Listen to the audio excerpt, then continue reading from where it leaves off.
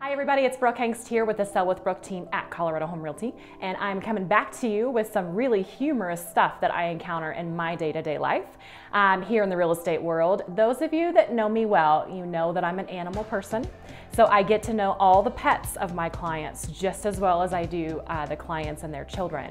I've had several situations where an agent has called and said the dog is at the top of the steps and will not let us come up for our showing.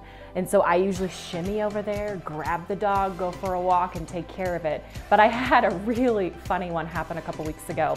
I have a horse property on the market, and I got a message from an agent saying, hey, can we go down to the barn?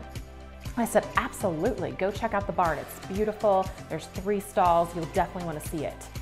So about an hour later, I knew they were at the house, and they called me, and I was able to pick up, and the agent says to me, hey, we just opened the door of the barn and there's a horse in there.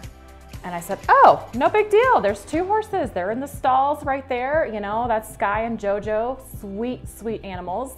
And the agent says, no, no, no. When you open the door, the horse is standing there to greet you. And I thought, oh my gosh, horse has gotten out of the stall. These people are like never gonna come back.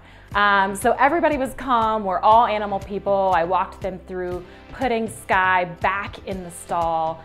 He had just gotten out somehow, and thank goodness we were all able to get him to safety. But I'm just thinking in my mind as a real estate agent, when you open a door and there's a horse there to greet you. So that was a fun one, guys.